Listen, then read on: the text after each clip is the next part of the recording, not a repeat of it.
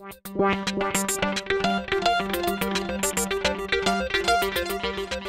right, this is Steven, And this is Chris. and we will be talking about a Nasir versus the Foundry. And this is like the new and improved Foundry from the last time. So there's like a bunch more cool assets. Oh, and I'm on the left red playmat. And I am on the right with the Reina Roja playmat. And I am with the most intense concentration trying to get Nasir to work. Yeah. He's not there Yet yet. again, He's not there yet. I forgot to trigger the Foundry ability. No. I always forget. Oh, Daily Business Show. Yeah, I am testing out the most cheaty of cheat cards. It is so good. That card is so good. It would It's be so unfair. Oh yeah. Oh yeah. It would be totally busted if it cost any less than 2. Like that it costs 2 is Yeah. still good. I think it's ridiculous that it costs 4 to trash. Yeah. Oh. Do you think that Fantasy Flight does that because they want certain cards to start being played? Like they're just like, let's just make this hard to trash. Like let's I make bet this they're thing like- stick around. I think part of it was like, let's make a card that is better than Jackson. Like, let's make a card that replaces Jackson in every deck. Yeah. Do you think this replaces Jackson in every deck? I'm of the opinion that it should and does. Yeah. But, well, I think Daily Business Show is a lot more power, but it's also, you don't have the nice thing about Jackson is you have a little bit more versatility. Like, you can draw when you want to, and you can also, like, throw cards away. Like, so you can throw agendas and then, like, save yourself.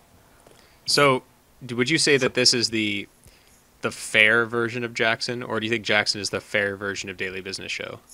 I think this is the fair version of Jackson. Like, Jackson is like a panic button. Like, Yeah.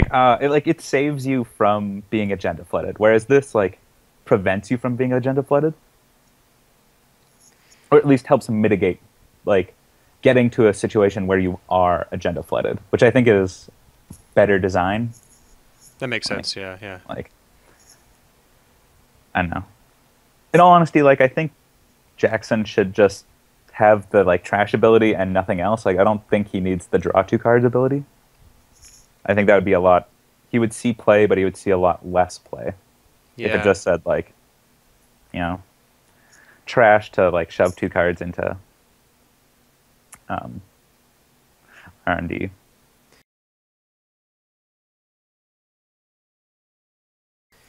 So I've got a pretty good start here. R&D interface and a magnum opus. That's about as good as I can hope right now. Whoops, Yeah. What am I doing here?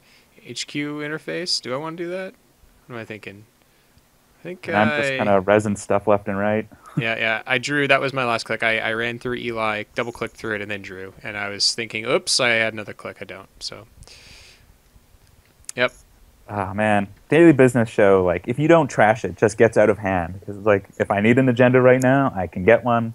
And if I don't want to see an agenda for, like, some time, you can put it on the bottom. Seems particularly good with the Foundry because you can put ice you don't want, but you have on the table at the Yeah. bottom, and then you can just go get it. So it's like drawing 2 cards anyway, kind of. What's also good with the Foundry is it's really good defense against that new Anarch card showing off. Which has not come out yet, but we're going to pretend like it did. Yes, go ahead. It's the run event that lets you access cards from the bottom of R&D. Ah, So, like, Daily Business Show, you're, like, putting agendas on the bottom. But with the Foundry, every time you res ice, you get to shuffle the deck. that's pretty good tech. Yeah. Tricky. I Yeah. think the Foundry is getting there. Like it feels right now that it's just on the cusp of being competitive. Like I think it's semi-competitive now. If you have a kind of, I think this is the strongest Foundry deck I've seen. Like this one and maybe the one you brought the week after to local a local game store. Just the ability to select whatever you want to do with Daily Business Show, find stuff with Executive Boot Camp, like really taxing annoying ice. It's super, super strong. It's annoying. And I mean, even if you pay 2 and then they end up trashing Daily Business Show, like, I am completely okay with that. That's like a mini siphon. Yeah. Like, I mean, 4 credits is a lot for, like, runner econ. Yeah, it is. Like, you have now, like, lost your sure gamble. And it's like, well, I don't feel so bad losing it. Like, and it's not a, like... It's a very powerful effect, but it's not needed. Like, if you have it on the board, it's kind of like a SanSan. Like, SanSan, like, kind of enables you to just fast advance stuff out of hand. But, like, you still have, you know, Biotic Labor. Like, it's just, you know, it's nice to have it. Right, right. It's an engine and an enabler, would you call it? I mean, that's what SanSan is. It's just wins you the game after a while if you don't trash it, right? I like enablers. Like, it's... Like, it doesn't automatically win you the game, but, like, if left unchecked, it just does really gross things. Right, right. How do you feel about playing horizontally with the Foundry? I think it's pretty good. Like, I am completely okay with doing that. Like, because you're not going to be that horizontal. Like, you might have 3 remotes, maybe, like I do right now. Maybe even 4, but for the most part, like, you know. I got pretty lucky there. Yeah, snagging the 2 agendas did kind of hurt. So, was there a reason? I wasn't sure if you could just put the pop-up window there just to say, like, you know, this is just a tax. I got nothing in hand. I've been putting this stuff on the bottom of the deck with Daily Business Show, and maybe I shouldn't go in there. Yeah, that's kind of like, it's one of those bluffs of like, you can go look in my hand. Yeah. Like, it's... That's the Wayland player in you, I think. Yeah, that is definitely the Wayland thing. And now I ice it up. That's enough of that. Yep. So. But yeah, now I have 2 Daily Business Shows, which lets me look at the top 3 cards and pick one. And, like, that's when it starts getting really out of hand. Ooh. That's a Nietzsche 1.0. And I just face planted into that. The thing that's great about Nasir is you really don't care as long as you've got the right answers, right? So he's the kind of guy who has to have the right answers, or needs to be able to find the right answers at any given moment. So the trick with Nasir is to be aware of what you can run into and what you could lose the game to. So in this case, Itchy didn't really bother me. Doesn't bother me. I put down a sharpshooter, just run right into it. I will. I just wanted another copy of Itchy. Yeah. Then it gets hard. That's also one of the problems with Nasir, right? Is that he tends to love first res and hate running through them the next couple times because it's just too taxing for him. And what's also great about the Foundry ability is, like, I had 5 cards in hand, so then I res an ice, I find another piece of ice. Like, it's kind of like a pseudo HQ defense because I just get to bulk up my hand by another card. Yeah, I think that's a good way of putting it. Yeah. Yeah, and I am Daily Business Showing, and feels really good to have 2 out. Oh man, I really can't leave that alone. I got to go trash him. This is embarrassing. And I Biotic out. Oh, gonna run it? You should run it. I think I do, because I don't have that much ice out right now. Your luck with this is not good, but I see some ice. Yeah, I think I grabbed 1 piece of ice. So just for those of you who aren't aware of how the Foundry's ability works with Biotic Labor, or not Biotic Labor, I'm sorry, Accelerated Beta Test, yep. The first ice you res each turn, meaning your beta tested res dice, can be searched for, and because the cards you're looking at are actually on top of the deck, and not technically like in your hand or anything. They're not technically in your hand. They get shuffled back too. So you can res one of the ice, shuffle the rest of them, rest back in if you hit a couple of agendas. So it saves you the pain of killing yourself inadvertently. The one thing to note though is, say you hit 2 pieces of ice and 1 agenda, like, you either get to install both pieces of ice, or you install one and shuffle both back, or the second piece of ice and the agenda back in. Yeah. Like, you can't install both pieces of ice and then trigger the ability on the second piece, because it is the ability reads the first piece of ice, so the first install. Right. Yeah. Unfortunately, but that would just be too Yeah. powerful. If it said each time you res a piece of ice, how busted would that be? Oh, it'd be pretty gross. All right. Oh, yeah. Nope. Oops. I think that was me misplaying there. Because I rezzed one. I rezzed both, and I still fetched. Oh, I think. Yeah. Yeah, that's okay. Oh, man, that is the problem with, like, learning new things. It's okay. It's all right. We all make mistakes. Yeah. So I've got Lady out. It's my So new I actually favorite think breaker. what would be pretty good in this deck is, or I think a card that should actually see a bit more play is Snowball. Yeah, actually, Snowball is fantastic. It's the only Like, problem. especially against this type of deck that runs a bunch of ice, like small ice. Oh yeah.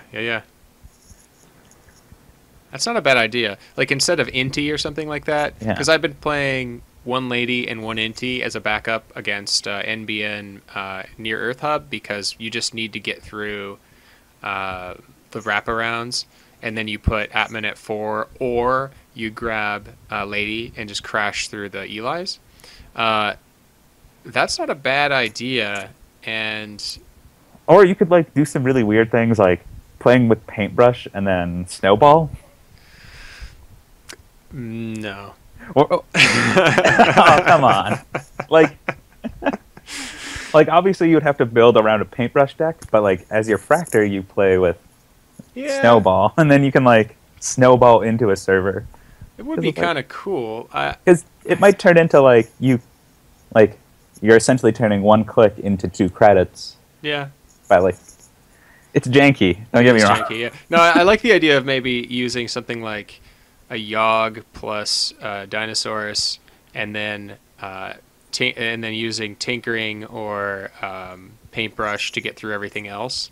Yeah. But that works really well in Kit, and I know Kit's used stuff like that for a long time. Don't know how it would work in Nasir though. I mean. Oh, Nasir now. No, yeah. Man, you were loaded though. What the heck? How did you get so much money? Peak efficiency. That card's so good.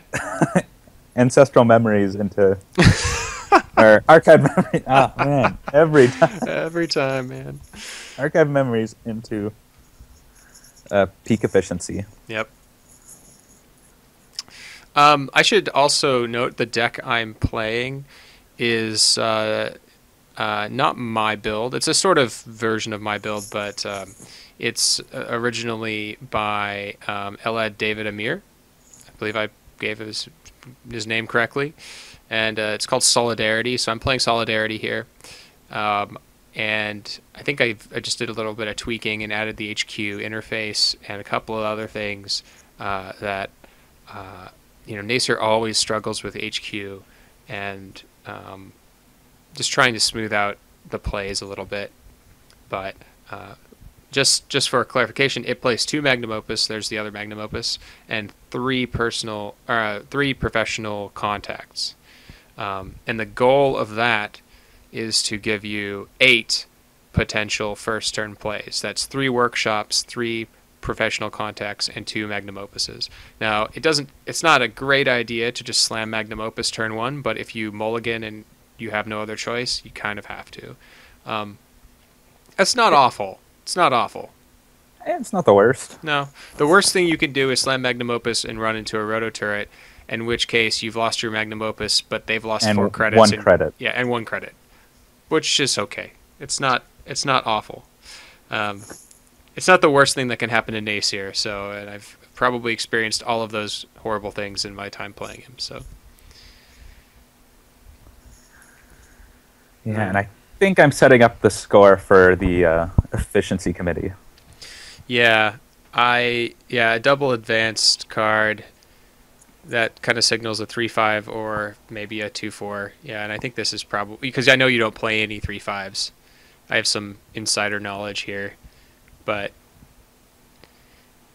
all right, we're getting through bronze. How are we gonna get through bronze? We're not. Yeah, no dice. No dice. Yep. Yeah, and I think this is Yeah, double advance and score it. And then install another one. That's what I would do. I would, because I don't have any money. Oh, yeah, yeah. Oh, you install something. That's probably daily business show. Yeah, I did trash one to install the agenda there, but Oh, right, right.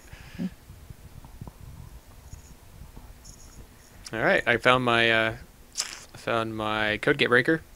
it's still 3 to break a next bronze, That's true. which is just really gross. It is, and actually, I like the way that you've spaced out the next bronzes because Gordian Blade gets better if you've stacked all your code gates. I've done that before by accident. Oh, it feels awful. Oh, Yeah, and it's you're just so like, bad. Oh, no. Yeah, yeah. Yeah, yeah. You basically say this costs 1 and this next one costs 1. And you're like, okay, well, just walk through all my ice for basically nothing. Yeah, yeah. Just spread out your code gates, kids. That's a good idea. Like it's a lot easier in Next just because, or in the Foundry just because you can really control when you get your next silver or your next bronzes. Yeah, yeah. Uh, I have an opinion on Astrolabe, and Okay. I've been wanting to talk about it for a while, but a I lot don't of think it's very good. Okay, hear me out. I think it's okay. I think it's okay. Bifrost for double efficiency committee. No, what? This is not even fair. All right. This is where you're in real life you are laughing maniacally, and in this commentary you are laughing maniacally. So I mean, I could just hear it. Anyway, the most Nasir decks right now are kind of floating between these two cards, Astrolabe and Toolbox, and just because they're in-faction consoles, right? And they're the only in-faction consoles really worth a damn. I mean, unless you want to play, I don't know, Monolith or something like that. Omnidrive. No. I hate that card. I'm not a fan. But It's not awful. It's just not very good. yeah, it's definitely not very good. So I think that you can play Toolbox effectively if you're playing a lot of stim hacks. Okay. And I think because Nasir's magical number is 9, okay? And the reason I think it's 9 is because you can get out Atman at 4 with an SMC out, right? With 9 credits. So he likes things that bring him right up to 9. Also, Toolbox costs 9. So there's a nice synergy between that. Unfortunately, though, Toolbox is really bad if you don't draw Workshop. Meaning it just clutters up your hand. You're holding a 9 cost thing. You don't really want to throw it away because maybe you won't get another one, right? And so it sits in your hand and it clutters it up. And then maybe you draw your Workshop in time because Workshop is not a sure thing, unfortunately, because we don't have a tutor for it. I'm not saying we need one, but it would be awesome. I mean, hostages. You can't hostage it. You can? No, it's a location. I thought. Oh, does hostage only get connections? Only gets connections. Yep. Yeah. Right. I can get pro contacts, Katie and other things, or Kati or other things, but I can't get, no Workshop, unfortunately. Ooh. Yep. Anyway, I'm running a R&D. I'm going to see 2 cards, and I don't see anything. But why I like Astrolabe, and this is why I think that Akamatsu Memchip is probably the number 3, maybe even the number 2 console. It's not even a console. It's just hardware, but it does the same thing, and you don't have to worry about drawing an extra one. Okay. Peak efficiency for 6. My God. That card is really, really good. Who would have thought? Oh, and you do it again. Just archived memories. Do it again. What? All right. I'm okay with that. Sure, whatever. Have all the money. No problem. And all of a sudden it looks like you're on game point. The next thing wins it. So, and I am behind. Yeah. I got all my breakers out. Now what do I do though? I mean, I just can't. I guess I don't have my code gate breaker, or not my code gate, my sentry breaker. Well, you have a sharpshooter, which is effectively a. Yeah, it'll get me into HQ once, which is good. Yeah. Um, 2 counters. oh man, so rough. second card, nothing, nothing. Poor lady. Lady is good. It's just you got that awkward phase right now where it's like 1 counter is not enough to get you in. Yeah. I think we'll see more of it. I think, good builds with Test Run. Test Run makes Lady fantastic, especially in like Kate. Test run, scavenge. Test run, scavenge. I mean, being able to test run Lady out, then run something, like maybe a couple times, and then it goes back to the top of your deck, then you just play it again. Just grab my reclamation order for 3 ancestral or archive memories. Man.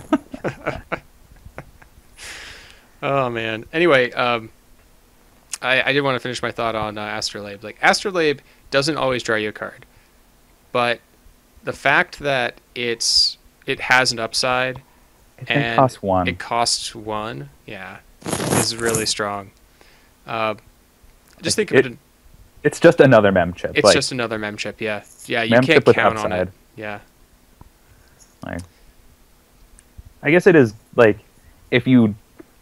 For instance, if your deck just played 3 mem chips, like, just slot in 1 Astrolabe for 1 mem chip. Yeah. That's fine. Yeah.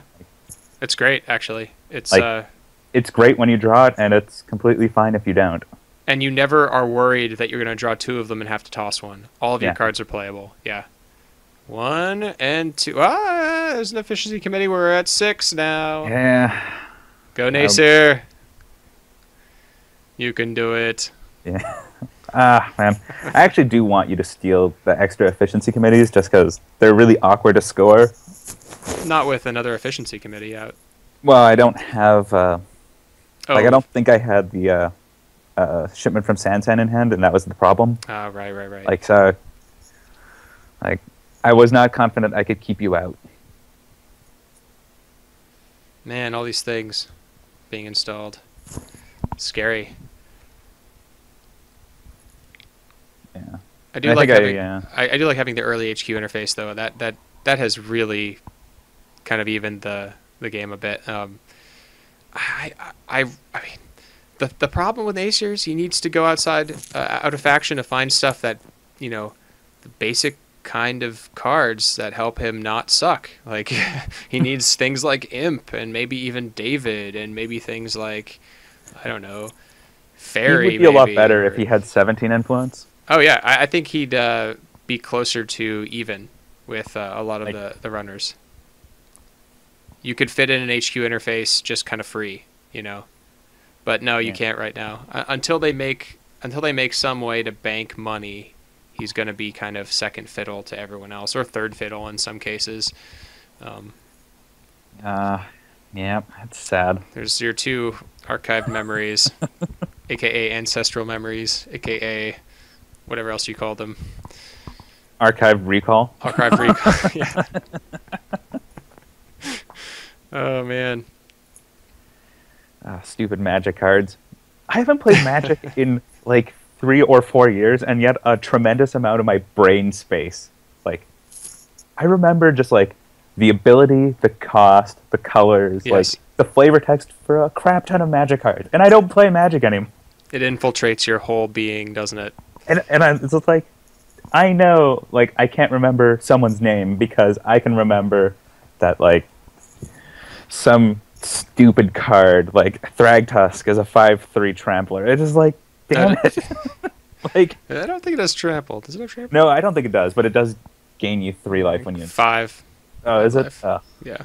I just remember it being really broken and really unfair. Yeah, when it leaves play, it puts a 3/3 boar into play or something like that. Yeah, that card, I hated that card so much. Yeah, I never really played much when that was in Standard, but it's just like, oh man. It's like, I remember every, like, Meidan card. Oh, yeah. It's like, Broodstar costs 10, and it's 2 blue and 8. And it's just like, why do I remember that? Like... it's so annoying. All right. I have to say, as far as rigs go, though, You got a rig, I got a rig. I got quite the rig out, and I feel pretty good about it. but I also have a ton of ice. I have 1, 2, 3, 4, 5, 6, 7, 8, 9, 10, 11 pieces of ice installed, and like the double daily business show, the daily double. The daily double, nice. You heard it here first, folks. Yeah. Oh man, the card is so See you, good. Trebek. I should. So this is what I should have done, and I think this is the right play. I should have just taken 4 credits, run both of your business shows. I just had to. I have to. I got to keep you off of drawing cards. It's not really drawing cards, but seeing more than one card a turn, you know? Or just, seeing an agenda. Because I'm at that point where it's like, I just need an agenda. Right. Yeah, this is like the toughest spot for Nasir. Like, Nasir gets to game point, but he can never really seal the deal. Yeah, he has some trouble with it.